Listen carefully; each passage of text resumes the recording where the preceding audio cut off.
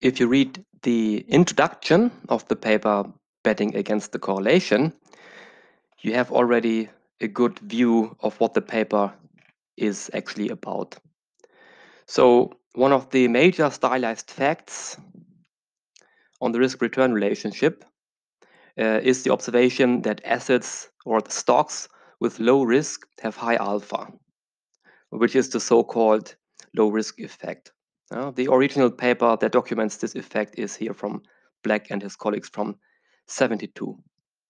It's so the theory behind it is not a new finding, right?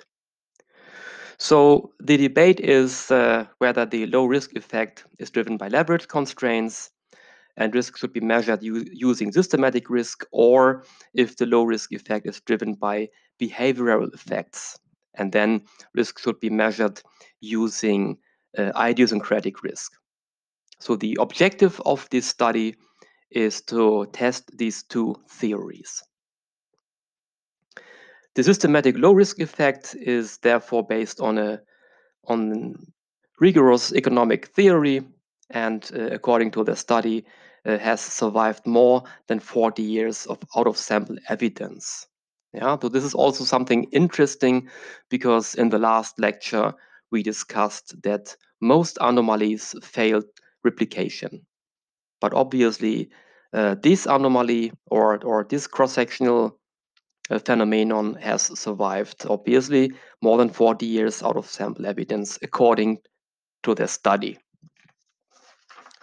So the challenge with the existing academic literature is that it seeks to run a horse race between factors that are by construction highly correlated, because risky stocks are usually associated with other kinds of risks as well. So the most powerful way, according to the study, to distinguish between these theories is to construct a new factor that captures one theory while at the same time being relatively unrelated to factors capturing the alternative theory. So in order to achieve this, they decompose the betting against the beta factor into two other factors, the betting against the correlation factor, the BAC, and the betting against the volatility factor, the BAV. So the BAC goes long stocks that have low correlation to the market and shorts those with high correlation, while aiming at matching the volatility of the stocks that are bought and sold. So in contrast, the betting against the volatility factor goes long and short based on volatility, while seeking to match the correlation. So that's why they do this double sorting, yeah? So you remember on the whiteboard we discussed that they use quintiles. That's the reason why they use double sorting. So they try to keep the other dimension relatively constant by that. So to see that the betting against correlation is relatively uncorrelated to variable-based factors, they note that the long and short side of the BAC have similar average volatility, skewness, and max. So the expectation of their study comes here in this paragraph. So they argue that stocks with lower market correlations have lower market betas when holding volatility constant. The theory of leverage constraints implies that betting against the correlation has positive risk-adjusted returns, so positive alphas, exactly like the betting against the beta factor. So what's the result? It comes also in the same paragraph here. So they find that the betting against the correlation factor is about as profitable as the betting against the beta factor, and that the betting against the correlation factor has a highly significant capital asset pricing model alpha, so risk-adjusted return, as predicted by the theory of leverage constraints. So the finding basically indicates that the theory of leverage constraints is basically the underlying driving force here. And it's clearly separate from the behavioral factors. Yeah. as they control for volatility. Then they do a whole bunch of robustness checks. So they argue here that the betting against the correlation factor has a 5-factor alpha of 0.6% per month. Yeah. The annual alpha is then this guy times 12. So it's 7.2% in annual terms. T-statistic of 5.3. Yeah, we know from statistics that a T-statistic of larger than 1.96 suggests significance on a 5% level. So obviously this risk-adjusted return is highly significant. Yeah. And this is obviously a robustness check. So as a robustness check, they regress the spread between low correlation and high correlation stocks on the 5-factor model. Yeah, and the intercept term is then basically the 0.6% per month, which is the risk-adjusted return. So then, turning to the behavioral theory, they consider the factors that go long stocks with low max, which is denoted here as LMAX strategy, or low idiosyncratic volatility, which they denote as IVOL. And we discussed already on the whiteboard that the original paper, or the paper that documented first this idiosyncratic volatility puzzle, was the paper from Ang et al. From 2006, published in the Journal of Finance. So because idiosyncratic volatility is already based on decomposing volatility into its systematic and idiosyncratic parts, they do not further decompose the IVOL factor. For the LMAX, however, they again create a new factor that helps to differentiate between these alternative hypotheses by removing the common component, which is the volatility. So we have seen on the whiteboard that they kept basically the volatility somewhat constant. So by basically breaking down it into 5 quintiles and then implementing this max strategy for each of these quintiles. Yeah, here, so they construct a scaled max, which they call Smax factor, that goes long stocks that have a low max return divided by its ex-ante volatility, and short stocks with the opposite characteristics. So there are short stocks that have a high max return divided by the ex-ante volatility. Yeah, and this factor should capture lottery demand in a way that is not mechanically related to volatility, as it is more purely about the shape of the return distribution. This is what they argue here. Yeah? So according to behavioral theory, these idiosyncratic risk factors should have a positive alpha as well. Yeah? And this is also something that they confirm in the data. Yeah? So then, as we already spoke about, so they want to substantiate the findings in order to give them an more economic perspective, to capture the idea underlying the theory of leverage constraints. They consider the margin depth held by customers at NYSE member organizations for the US, considering the US sample. And they find that BAB as well as the betting against the correlation factor are predicted by measures of leverage constraints. Yeah. On the other hand, they also, of course, want to substantiate their findings concerning the lottery demand and the Smax factor. So to study behavioral lottery demand more directly, they consider 2 new measures of lottery demand: profits earned by casinos in the US and sales lotteries tickets in the UK. So considering just the US sample, so they consider profits earned by casinos.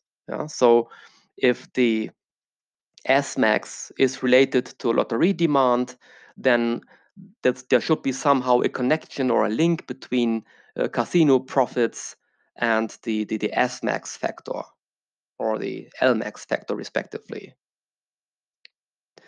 And what they argue then is that they find that there's a contemporaneous increase in casino profits with low returns to the LMAX strategy and idiosyncratic volatility, which may be consistent with theories of lottery demand. So this is basically a very creative idea that they link their empirical findings here to some economic driving forces in order to give them more economic, to give here an economic perspective as well. So that's always important also for research.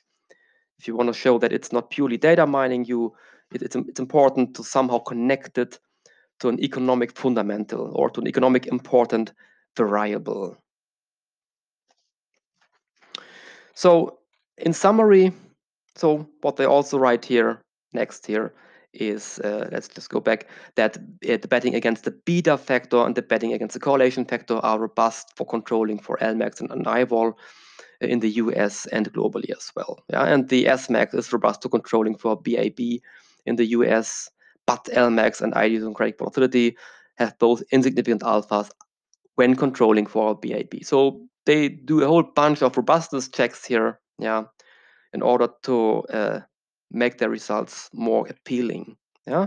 So in summary, to conclude, they find that betting against the beta and betting against the correlation factor are robust to controlling for a host of other factors, having survived significant out-of-sample evidence, yeah, have lower turnover than many of the well-known idiosyncratic risk measures, and this making them more implementable and realistic, and are supported by rigorous theory of leverage constraints with consistent evidence based on margin depth.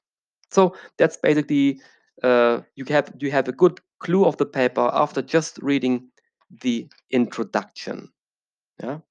Let's now turn to table 1.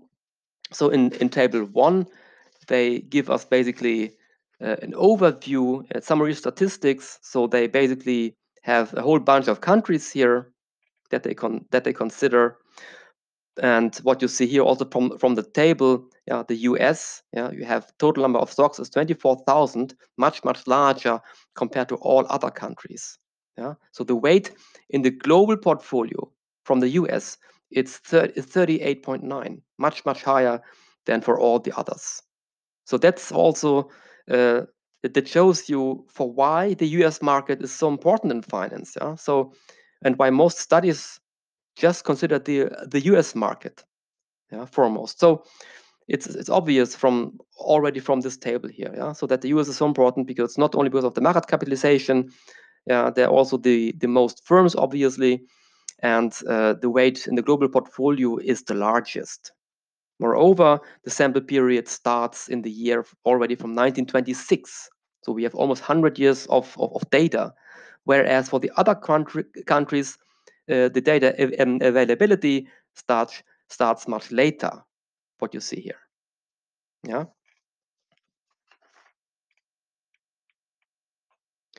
Also important, they argue here in the section 2, data and methodology, stock returns are from the union of the Center for Research and Security Prices, the CRISP database, yeah, tape, and the Express Feed global database. All returns are denoted in US dollars and do not include any currency hedging. So as all returns are in US dollars, all excess returns are measured as excess returns above the US Treasury bill rate. So that's also important to know. Yeah? So they converted all returns in US dollar.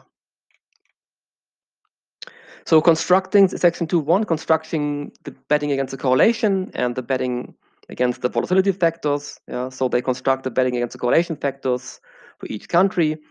At the beginning of each month, stocks are ranked in ascending order based on the estimate of volatility in the end of the previous month. So for our purposes, we are mostly interested, of course, in the US sample. Okay.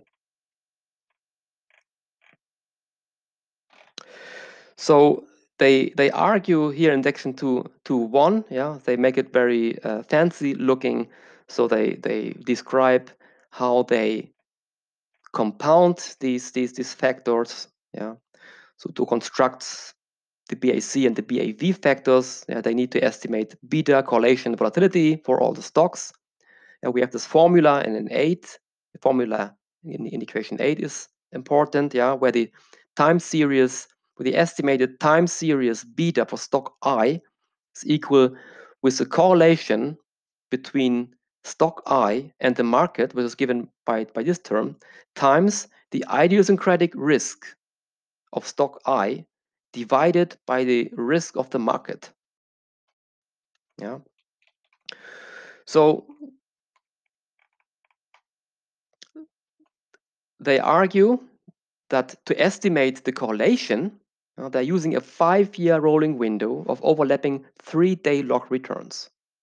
So they compound the 3-day log returns over a 5-year sample, and this is basically what they use as input data for compounding the correlation. And for the volatilities, they're using only a 1-year rolling window of 1-day log returns, so simple returns, not 3-day, not cumulative 3-day returns as they use for the correlation. And here they argue also that they require at least 750 trading days of non-missing data to estimate the correlation, and at least 120 trading days of non-missing return data to estimate the volatility. Why they do that, I don't see any motivation here. So who knows? In section 2.2, constructing the Lmax, Smax, and the idiosyncratic volatility factors, they argue that the Lmax is long on stocks with low max and short stocks with high max, where max is the average of the 5 highest daily returns over the last month.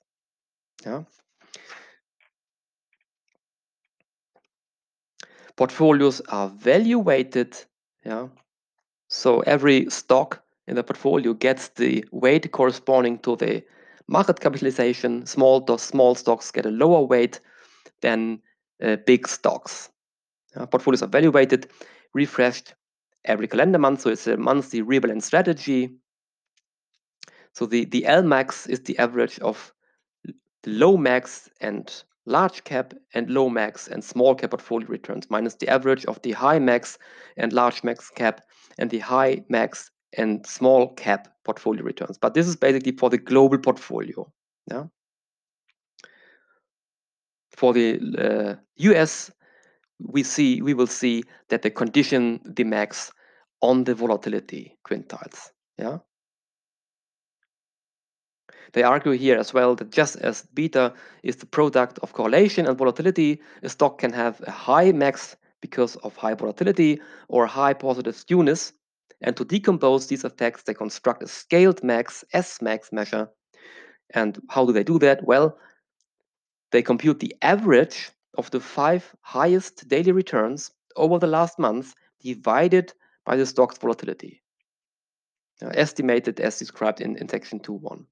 They then compute the S-max factor exactly as the L-max factor, but based on the scale max, on the scale max characteristic instead of the standard max.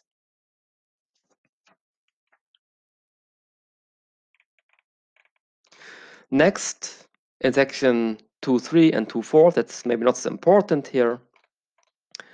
Section 3, however, it's entitled Systematic Risk, Betting Against Correlation, Volatility, and Beta. So in that section, they dissect the betting against the beta factor into a betting against the correlation factor and a betting against the volatility factor. So here they decompose this one factor from the 2014 paper into 2 other factors, the BAC and the BAV.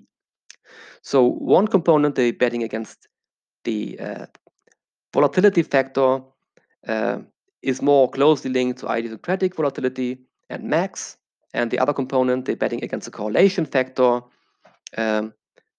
with little relation to these alternative factors. The BAV is pure volatility bet, whereas the BAC, the betting against the correlation, is a pure bet against systematic risk.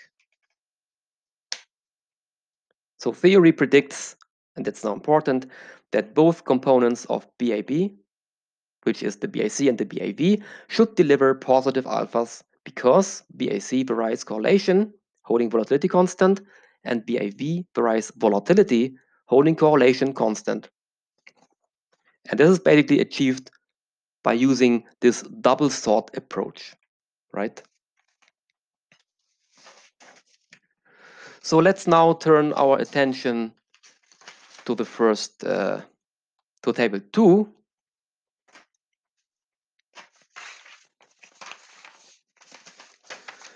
So what do we learn from table 2? The table is entitled Correlation versus Volatility, Beta and Risk-Adjusted Returns. So what we see here is the table shows 25 portfolios of US stocks running from 1929 to 2015. So the table reports capital asset pricing model betas in panel A, and in panel B reports the capital asset pricing model alpha, so the estimates of the regression intercepts. So let's now have a look what's going on here. So again, what we see here is sort. So they use all stocks of the stock universe and sorted conditional on the correlation into 5 groups. From P1 is portfolio 1, and here we have the stocks that have the lowest correlation. Here we have the stocks that have the lowest correlation, whereas in this group, group 5, we have the stocks that have the highest correlation. Then for each group, they have a second sort based on volatility. So P1, this group here, has stocks that have the lowest volatility, and P5, this group here, contains the stocks that have the highest volatility. P1 and P1 in both dimensions, this portfolio gives us the CAP-M beta of stocks that have the lowest correlation in the sample and the lowest volatility. Okay, and now again, the correlation is based upon the measure by measuring taking the 3-day cumulative returns and and using the correlation measure based upon the past 750 days. Okay, whereas the volatility is based on a 120-day measure. So this portfolio here has a CAP-M beta, so a sensitivity against the market factor of 0.4.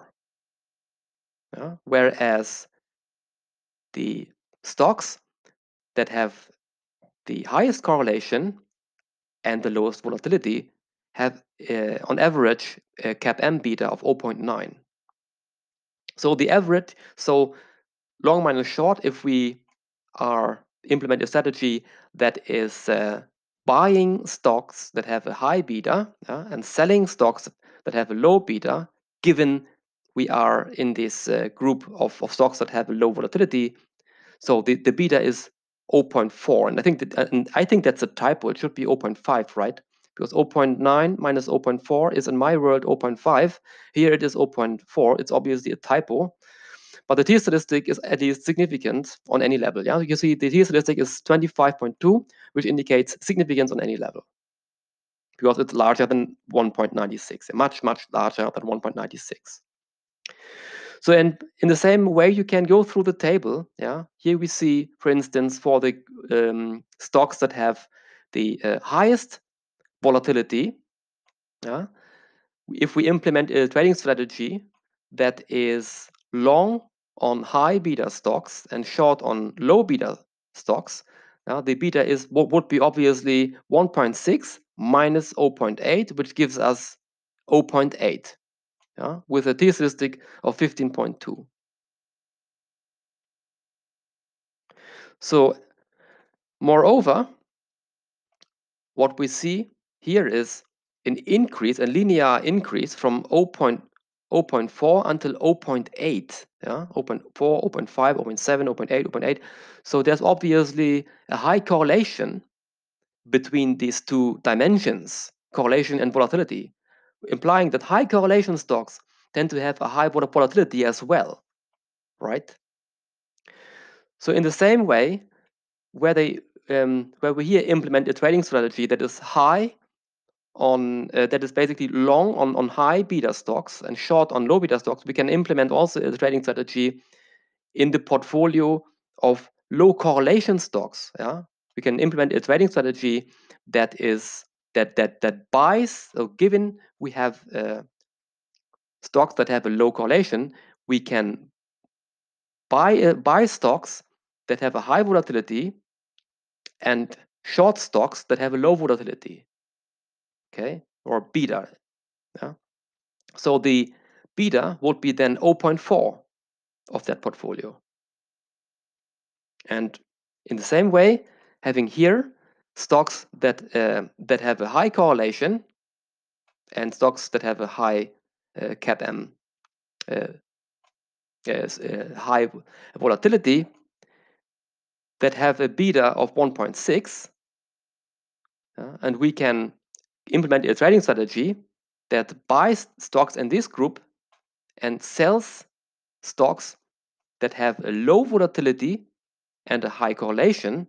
So the beta would be then, the beta of that portfolio would be 0.7. Yeah. And what we see here as well, a positive increase, a linear increase as we move from low correlation stocks to high correlation stocks. The zero cost, the beta of the zero cost strategy here is linearly increasing in the correlation. Now in panel B, we see the corresponding CAPM alpha. So again, panel A reports the corresponding betas of the strategies. Yeah, and here what we have here on the zero cost strategies, we have the reported betas of these corresponding strategies. And in panel B, we have the corresponding alphas, so the payoffs, the risk-adjusted payoffs. So what we see here, again, we can make it a little bit, that's maybe too small. So again, we have here stocks that have a low correlation. We are in the first quintile, stocks that have a low correlation and have a low volatility.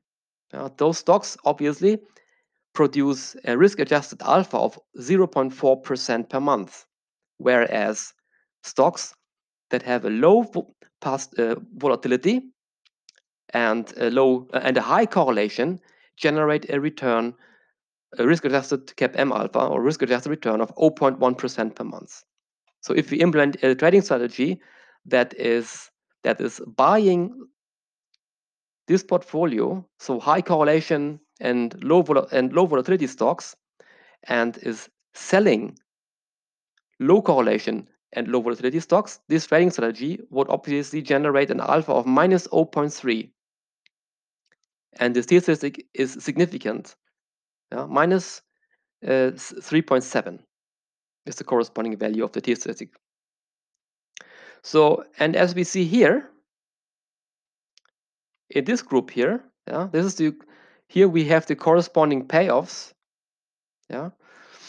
as we increase from low correlation to high correlation, given we are in the group of stocks that have low volatility. Okay, what we see is a decrease of the payoffs. So we see that the payoff decreases as the volatility increases. So we see here a negative correlation between the payoffs and the increase in volatility. Exactly the opposite. So in negative correlation.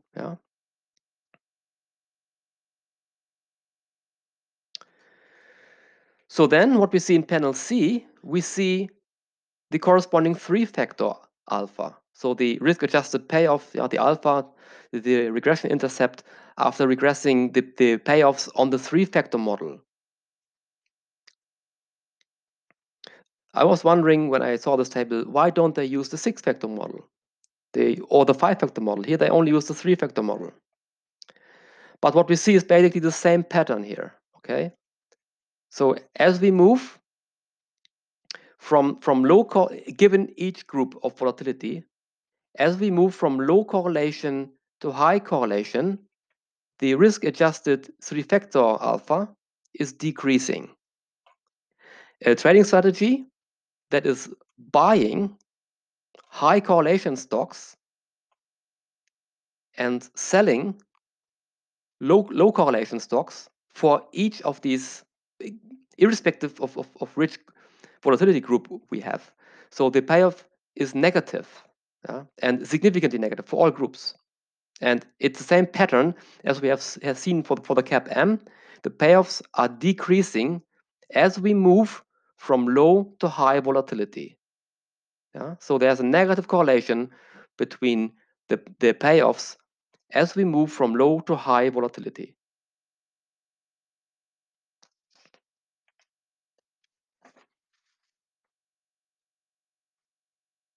So next in table 3,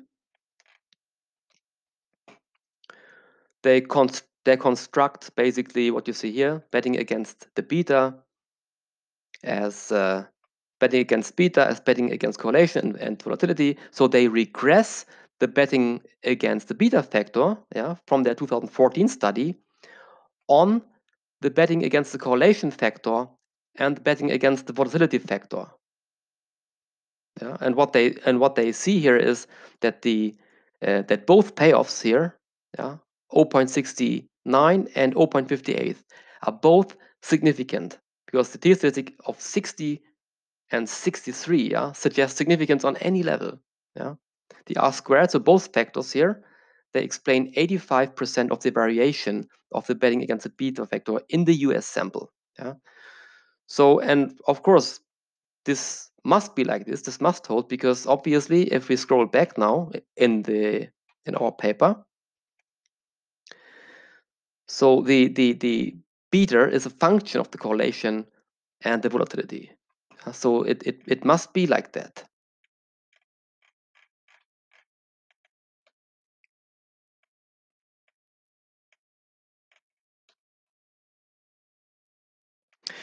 So, and what we see is, so if we consider now the first hypothesis, they argue that the betting against the correlation factor should generate positive alpha.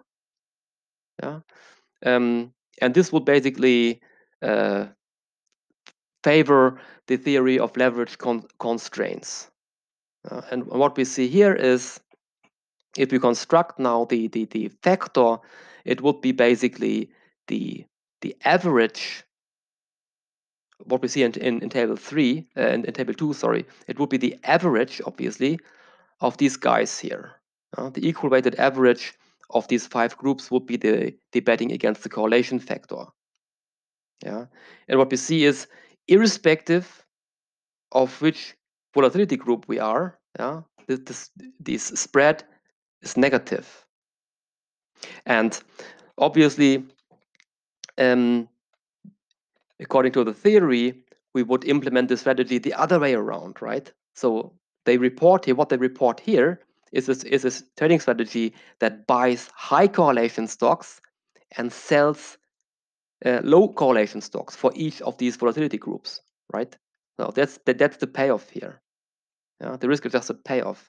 So according to the theory, if you want to test the theory, it would be the other way around, okay? This would be positive 0.3, because you would implement a trading strategy that buys low correlation stocks and sells high correlation stocks for each of these 5 groups.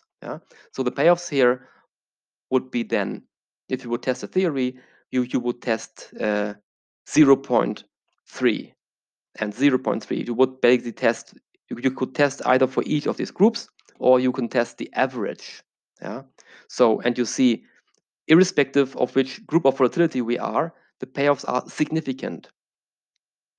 So from table 2, we can already verify, or this table 2 supports the theory of leverage constraints. Okay, this is what we learn from table 2.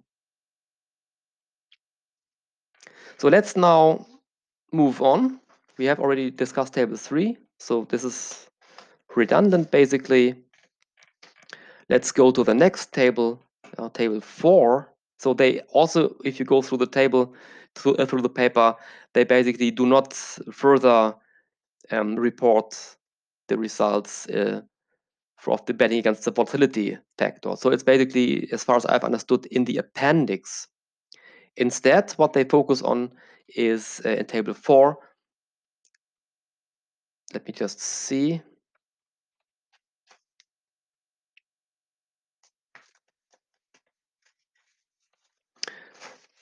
In table 4, what they do here is they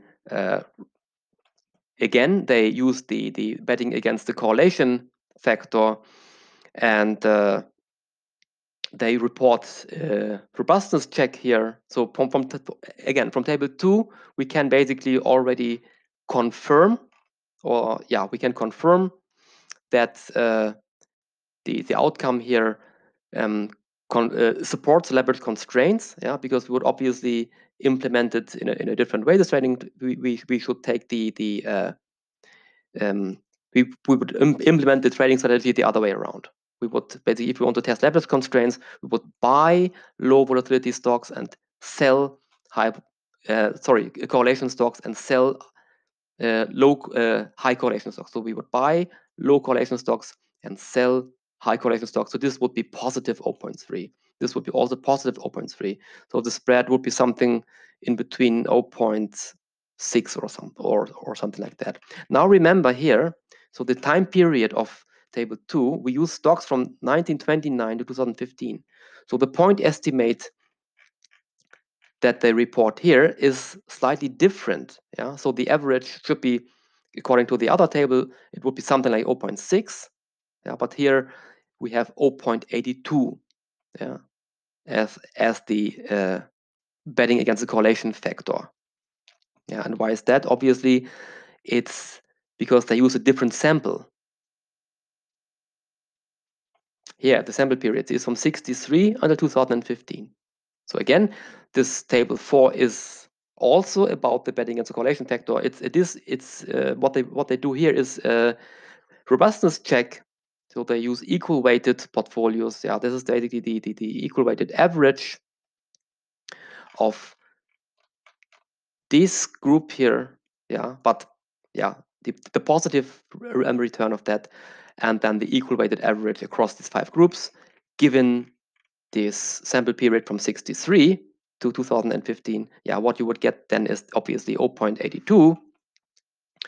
And here they do a regression for each of these volatility quintiles here. They regress it, and they report here in the first row the simple excess return and the corresponding t statistic, yeah, and the corresponding Farmer and French 5-factor alpha. So they regress each portfolio here, yeah, the zero cost strategy, yeah, that is long on low correlation stocks and short on high correlation stocks, given each volatility quintile, they regress it on the Farmer and French 5-factor model. And here, what you see here in this row are the corresponding payoffs, and below that, the corresponding t statistics. So for each of these group, we see that the payoffs are significant even after controlling for the Farmer and French 5-factor model. Let's just consider now the overall factor. Yeah, here in the last column, they regress the average factor, which is the average, obviously, of these 5 groups, the equal weighted average. They regress it on the Farmer and French 5-factor model. The alpha is 0.6, so which is the regression intercept, and it's highly significant. The t statistic is 5.25, and that's per month, so it's a monthly estimate again. So what we learned from this column here is that the strategy is obviously uncorrelated with the market factor. Yeah, the point estimate against the market factor is minus 0.04, but the t statistic is within minus 1.96 and below 1.96, so it's minus 1.05, indicating that it's not significant on a 5% level. However, the size factor, the loading against the size factor, or the beta against the size factor, is 0.63. with a t-statistic of 16.2, indicating significance on any level. What does that mean? So that means that this betting against the correlation factor, so low beta stocks, tend to be obviously small stocks, because this factor here, the zero cost strategy, is exposed to small stocks. Moreover, it is exposed to value stocks. The point estimate against the HML factor, which is the value factor, is 0.17, is positive, and the t-statistic of 3.1 indicates that this point estimate is significant on any level. Moreover, the point estimates against the profitability factor or the investment factor are not significant, which is indicated by the t-values of minus 0.4 and 1.0. They are below, or they are within the interval of minus 1.96 and 1.96. So they are statistically not different from zero. So what does that mean? So again, the betting against the correlation factor has 0.6% per month risk-adjusted return after controlling for the per-month French 5-factor model. It's not exposed to market risk, not exposed to the profitability factor or the investment factor, but is exposed to small stocks and value stocks.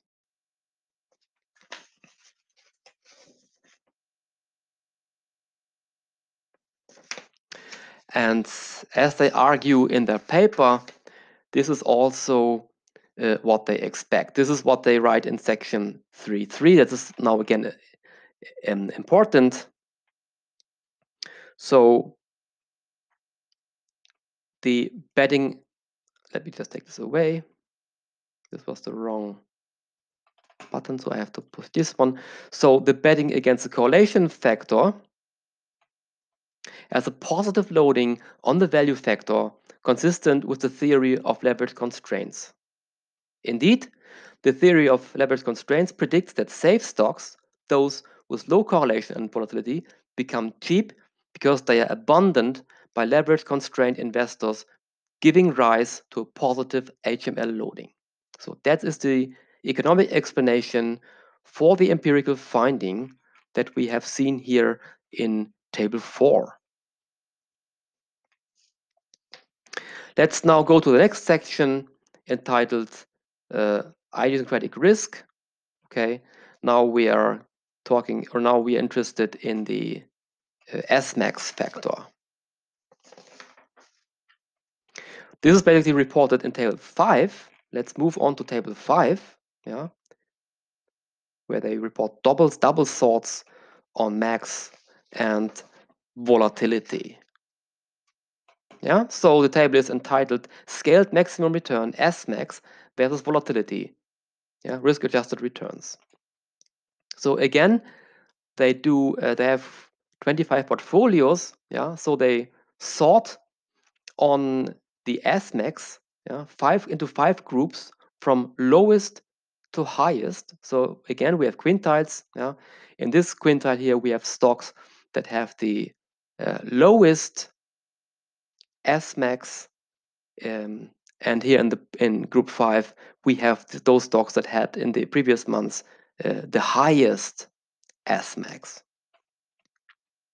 And here on the in this row, we have those stocks that have the lowest volatility, and here we have those stocks that have the highest volatility. So we have a double sorting again.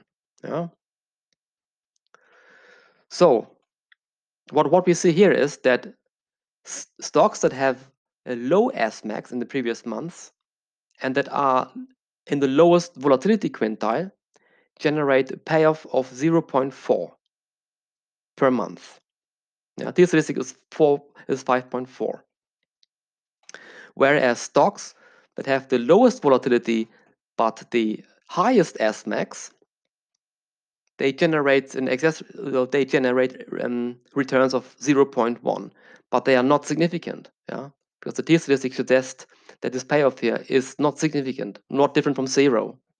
If we construct now a trading strategy, given we are now in this group of stocks that have a low volatility for P1, we implement a trading strategy just for P1, where we are long on stocks that have a high Smax and short stocks that have a low Smax. This trading strategy would give us an average return of minus 0.3% per month with a T-statistic of minus 3.4. Again, indicating significance on any level. And now we can implement it at the same trading strategy for each of these volatility quintiles. We can always implement the strategy, given now we are in volatility group P1, we can implement again a trading strategy that is long on stocks that have a high Smax and short stocks that have a low Smax in the previous month. So this strategy would generate a return of minus 0.5 with a T-statistic of minus 5.1. And we can do this for each of these volatility groups. If we do this for the highest volatility group, would implement this trading strategy, we would have a payoff of minus 1.2% per month, which is enormous, obviously. And the T-statistic indicates that this payoff is significant on any level. So what we see is, irrespective of what is the volatility, we can always implement a trading strategy that generates significant payoffs.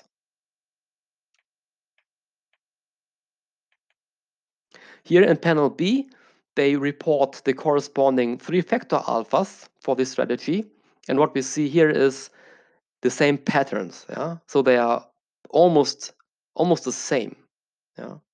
Only here the last one is a little bit higher than here for the simple excess returns, or for the simple cap M alpha. So they report the cap M alpha. Here they report the alpha of the 3-factor model. But it's basically the same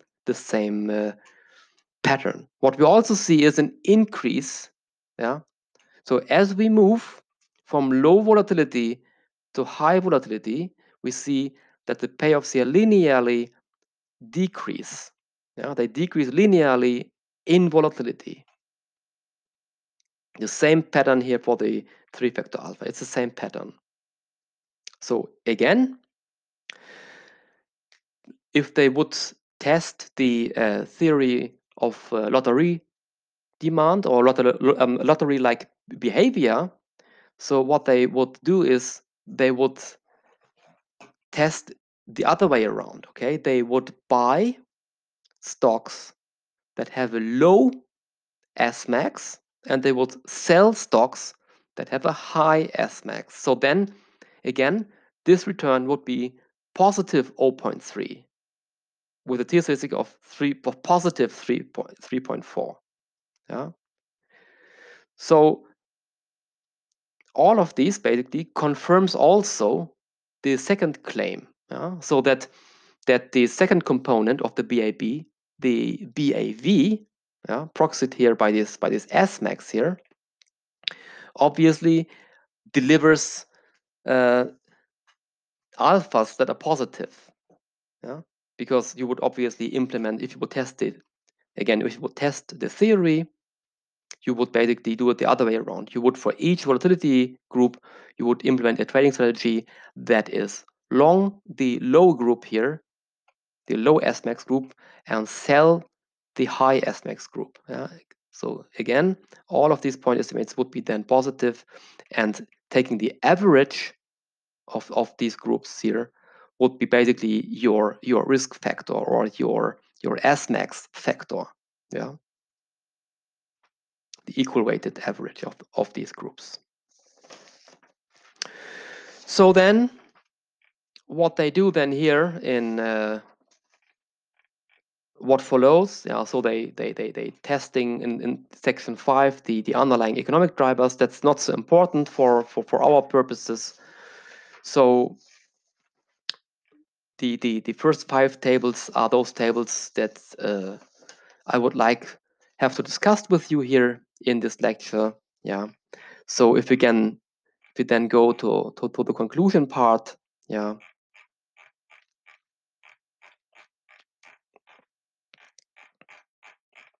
Let's go to the conclusions.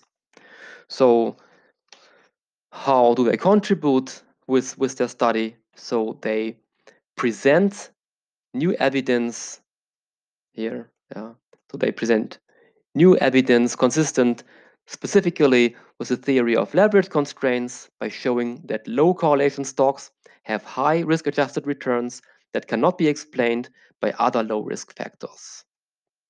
And they confirm it both in the US and internationally. So their betting against the correlation factors produces significant six-factor alphas that is close to orthogonal to other low-risk factors. Yeah. So, and that's basically the most important finding of their study here. Yeah, thank you for your attention.